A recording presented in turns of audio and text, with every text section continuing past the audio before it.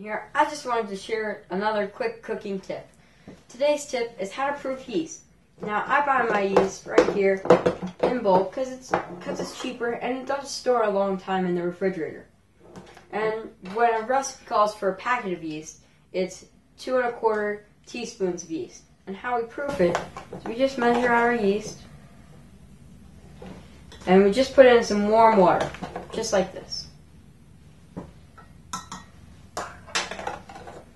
And then we also want to give it some sugars to just help it wake up because the yeast is hungry.